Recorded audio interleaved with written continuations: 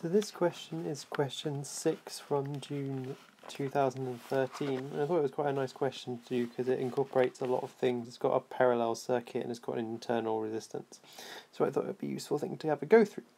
So the first question says, show that the potential difference across the internal resistance is 6.3 volts. So let's have a look at the information that we've been given. So you've been told that the current, I, is equal to 4.2 amps.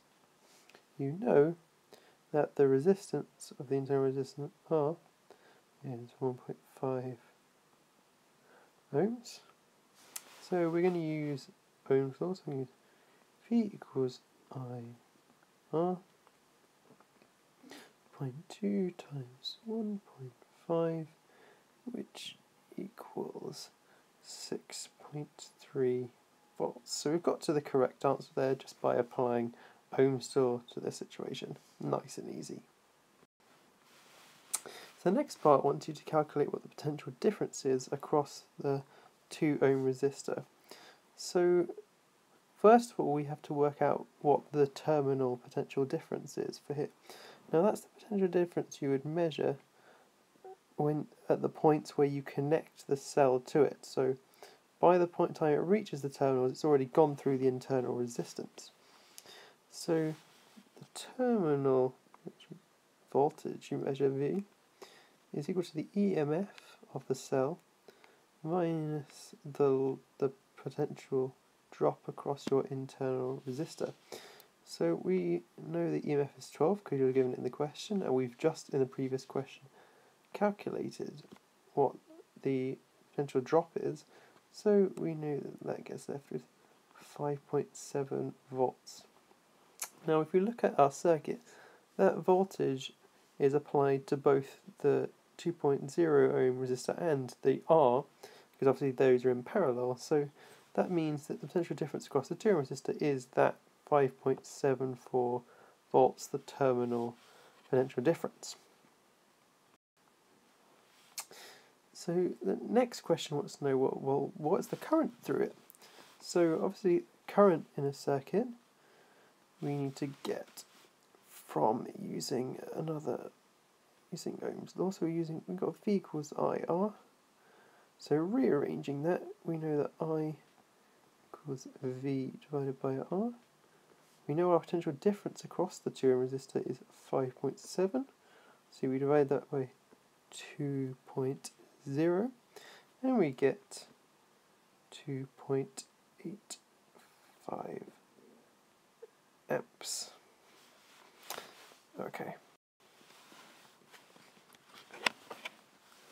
So the next thing to do is it asks you to determine the current through R. Now the key thing is here is to apply one of Kirchhoff's laws, and it's the law that governs the conservation of charge, which in this case means you must conserve current. So we're going to look at this node here. Let's make it nice and big so it's obvious what I'm looking at. Looking at this node here. So what the law tells you is the sum of the currents going into a node is equal to the sum of the currents going out of it. So let's look at our node in a bit more detail. So going into that node, we've got the 4.2 amps, and coming out of it, we've got 2 directions. There's the thing we calculated in the previous question, which was at 2.85 amps, and we've got our unknown value. Okay. So, applying the Kirchhoff's law, which says charge is going to be conserved, we know that 4.2 must be equal to 2.85 plus the unknown current, which in this case is the current going through R. So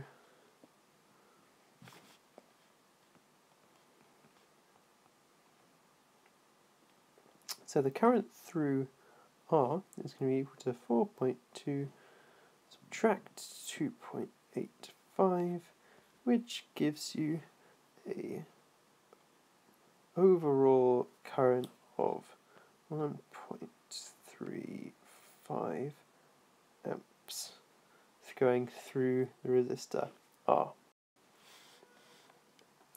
So the next part obviously wants you to calculate what the resistance of R is.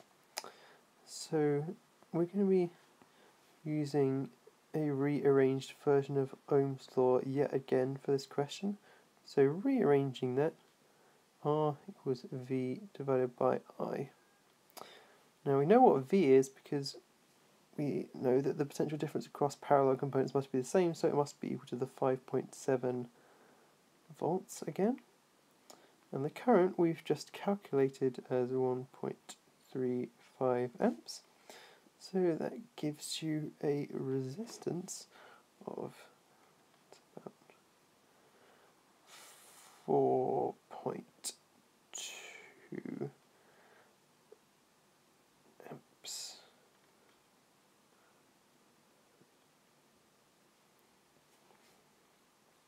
Approximately, anyway. Yep. So the next thing it asks you is to calculate the total resistance of the circuit. So the thing to recognise, like I talked about in the other video, is that we've got these two resistors here that are in parallel with each other, so we're going to need to apply a parallel rule to that. And then we've got this internal resistor up here, which is in series with both of those resistors. So we need to calculate the resistance of the parallel set and then add on to that the series one. So let's calculate the one of the parallel, and I'm going to call that Rp. So we know that 1 over Rp is equal to 1 over 2.0 plus 1 divided by 4.2. This gives you means 1 over R is equal to 0.737, which gives you Rp is equal to 1.35 ohms. Okay, so to give you the R total, so that parallel set of resistors is in series with the internal resistance. So to calculate that, obviously you just add them together. So you've got 1.5 plus 1.35 gives you 2.85 ohms.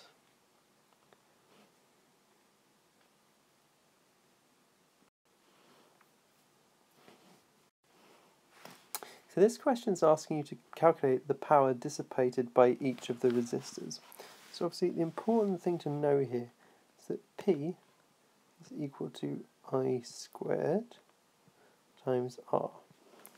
So for the internal resistance, that's the I going through it was 4.2. So that's squared times 1.5 is equal to 26.5 watts. So let's write that in the space down there. Through the 2 ohm resistor we had a current of 2.85, and so we square that times by 2.0 to about 16.2. So let's put that in that space there. And through R, using the numbers that we calculated, we had 0.35 as the current squared times by the resistance of R, which was 4.2, and that gives you 7.7 watts. Okay, so that gives you that part. So if you're going to show energy conserved, you need to show the total energy going into the circuit is equal to the total energy coming out. But what you can also say is if the total energy going in and out must be the same, then the total power going in and out must be the same as well. So let's calculate the power going into the circuit. So power equals IV, which is 4.2 times 12 equals 50.4 watts. So that's going in, it's being input into the circuit. So if energy is going to be conserved, then you're going to get the same amount out. Total dissipated. Cool. So it's basically the sum of the numbers that we've just calculated before. And if we add all those numbers together, hey presto, we get 50.4 watts. So the total energy per second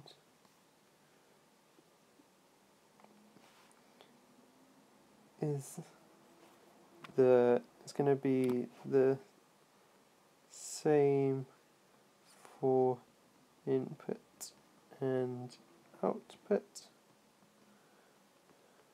So energy is conserved. Okay, and that's how you go about solving that question.